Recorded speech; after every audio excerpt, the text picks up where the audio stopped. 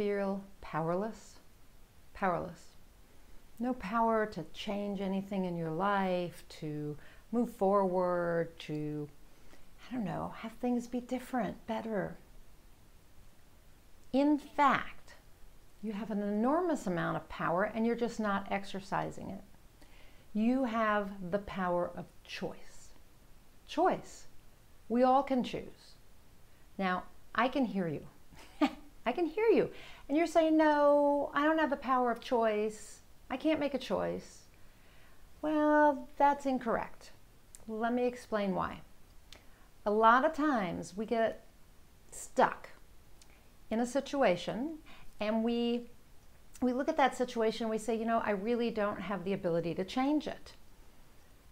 But in fact, you can change it with a single decision. When you choose to do something differently, things change. So you may think that you don't have the power to change your marriage or your husband, that you're stuck, that he's stuck, that it's not going to get better.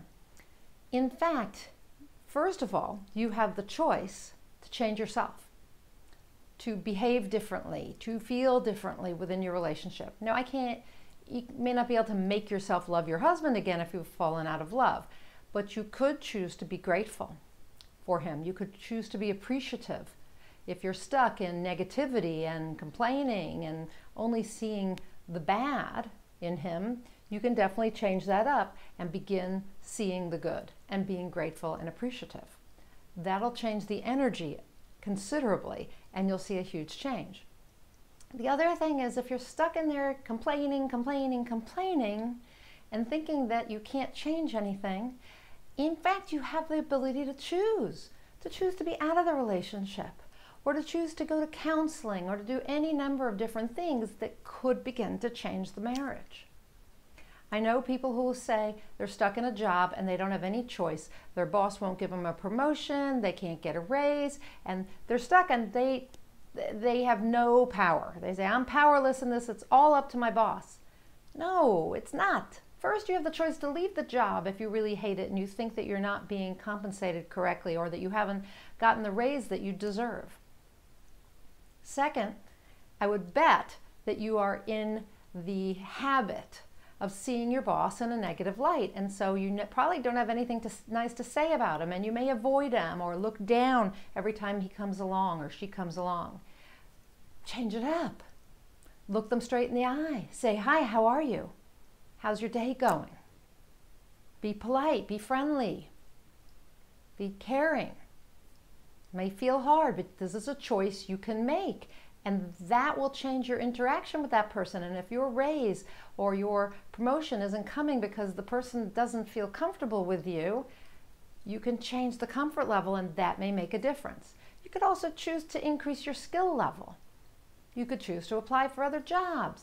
There's any number of things you could do. You have power, the power of choice. So I want you today to look at your life.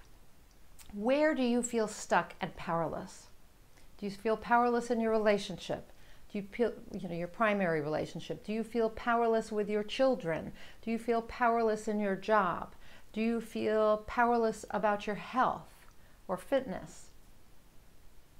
Do you feel powerless about your ability to pursue your goals? Wherever in your life you feel powerless, I want you to make a list of choices you can make. Of all the different choices you could possibly make. Yeah, you're going to have to get out of the negative thinking, right? And the stuck thinking and actually see that there are choices. And then once you have a list of choices for each area where you feel powerless, I want you to exert your power.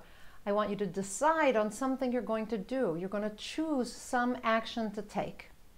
Even if it's a mental action, it's okay. Or you could use your little feet, right? You could use your voice, all kinds of things that you could do, you could choose to do. So I want you to exert your power to choose, okay? Now, I hope this challenge to you and the tips I've given you are helpful. If you found them helpful and you'd like to have more help getting unstuck in all kinds of areas of your life, there's more where this came from. I'm a certified high performance coach, and I'd love to give you a strategy session, a free kind of discovery session where you and I meet for a little over an hour and we talk about some of the concepts in high performance and see where you are on those, and I give you a couple more tips and strategies. But these strategy sessions are for someone really interested in high performance coaching and going to the next level, because that's what I help people do.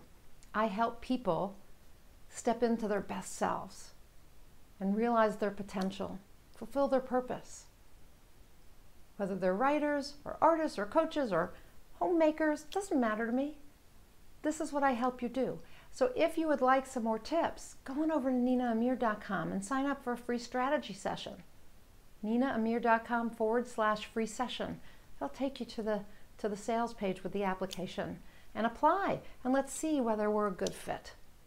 Or while you're over at ninaamir.com, download the free book about high performance habits and start putting those into place, and you'll see that you have a lot of choice about a lot of things that are going to improve your life. Okay? If none of that works for you, shoot me an email.